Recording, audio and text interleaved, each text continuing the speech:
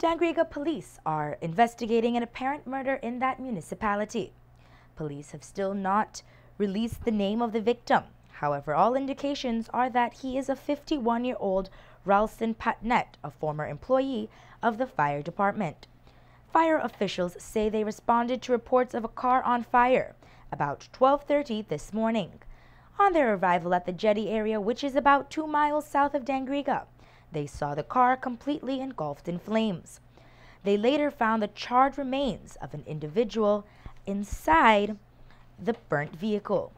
According to reports, a number of bullet holes were seen on the passenger side of the vehicle, which was at the entrance of the yard where Patnet resides.